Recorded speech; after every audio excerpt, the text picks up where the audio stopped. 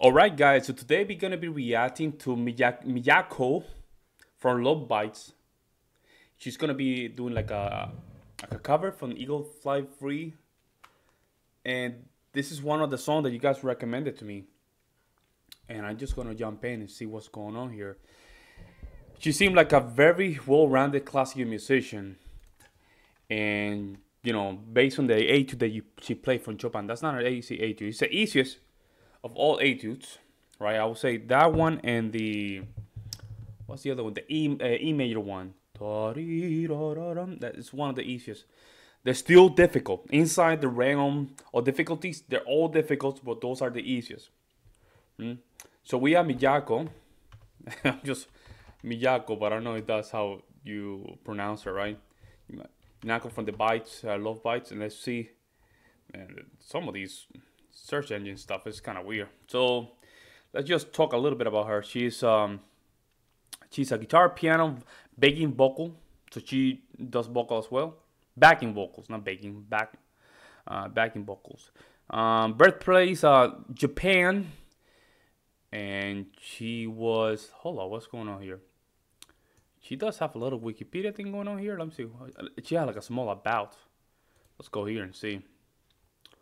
Yeah, she seemed like a very well-rounded musician.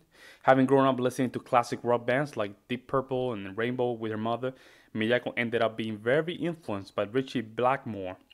But she has also been influenced by more modern guitarists, such as Timothy Henson and Scott LePage from Polyphia. That's a guitar player, right? He still plays stuff like that, very young. And I mean, yeah, she seemed like a very rounded musician. Now, I'm guessing that she studied classical music, that's for sure. And you can tell by her technique. And some of you guys were saying that she was playing some passages from Rachmaninoff piano concerto. I don't remember which one it was. So I'm just curious to see what is gonna be presented here. I just want to jump in. Make sure you like to subscribe. For donation, you can do super chat. Also, you can go to the description down below. All that stuff. In the meantime, let's jump in.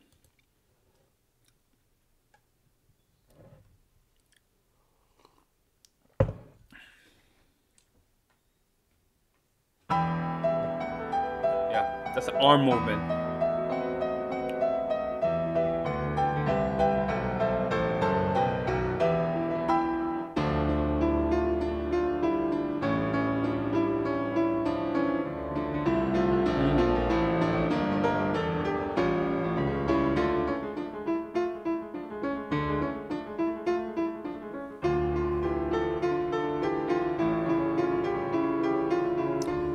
The camera is moving too much, man. The camera is moving too much. Let me see her fingers.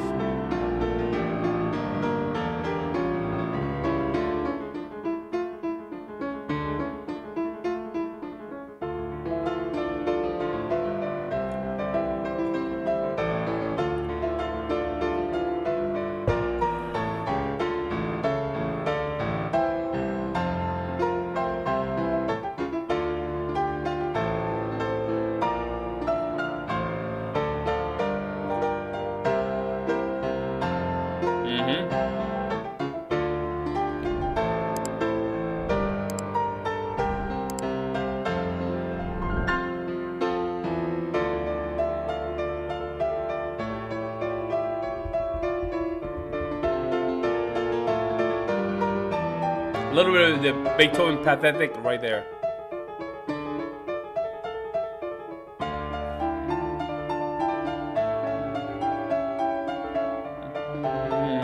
That's a little bit pathetic right there.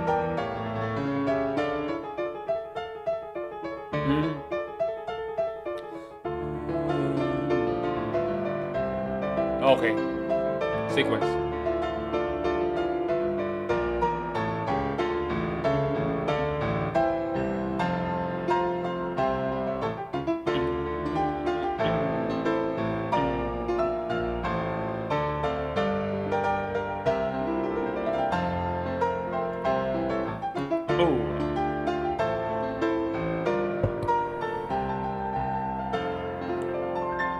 Oh, yes.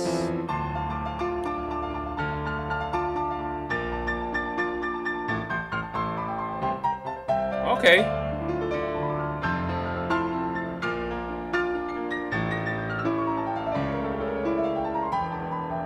Oh.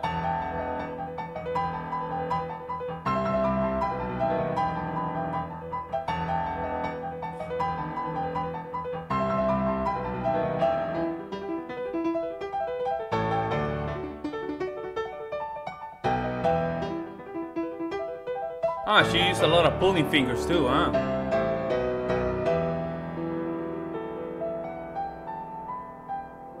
That's very Japanese right there. That's what I'm talking about. That small passage. Very Japanese influence, kind of modern tone. You know what I'm saying? I don't know how to explain it.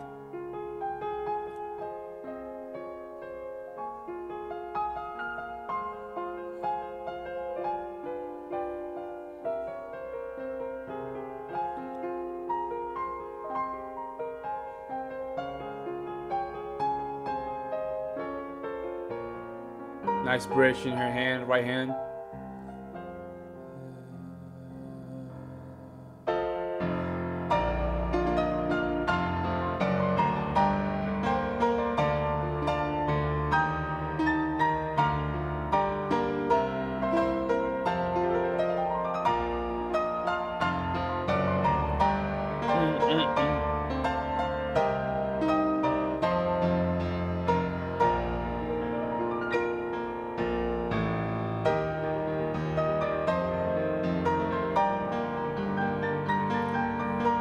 Chopin arpeggios kind of thing in that left hand.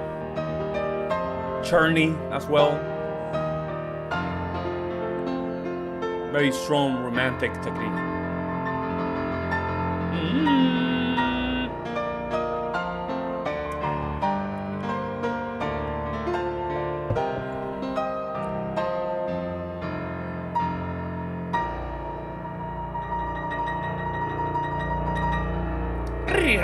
Boom. Bravo. Bravo. Bravo. Bravo. Bravo. Nice job. Nice job. Not easy. Very grandioso kind of cover, I would say. Grandioso. I would say more nationalistic. Not in the sense of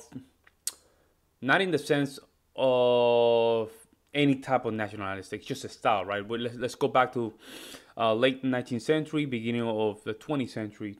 Talking about the beginning of nationalism, you're going to see a lot of grandioso kind of things, kind of themes. You can see that in Rachmaninoff, and even here in the United States, you can see that in the late McDowell's kind of songs, when they want to just do like songs like patriotic, nationalistic, right?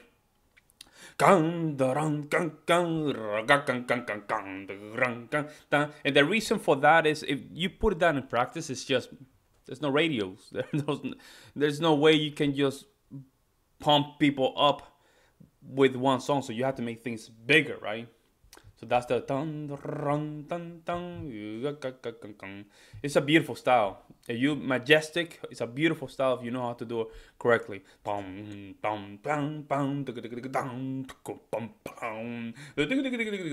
Right? When in music, when I try to define certain characteristic, because it's a very abstract art, the only concrete evidence that we have of music is just what is written. Right? We can hear it, right? And the closest thing we can just see it while we hear it, if we just write the notes and the dynamics, and that's the most concrete things that we can see. But we really don't know in their deepest form what it is. And I don't know, man. She playing the piano, I get into that moment. I love the piano, man. Love the piano, man. You guys have no idea how much I love that instrument. Right now I have electronic piano, man. It's killing me. The middle section doesn't work. I'm just doing technique, man, not to lose myself. Side reading, all this stuff. Keep practicing my repertoire until I get my piano. But it kills me, man. And seeing great pianists just performing their instrument. I'm a little jealous. I'm not gonna lie, man. I'm not gonna lie. Miyako, nice job. Nice job. Great performance.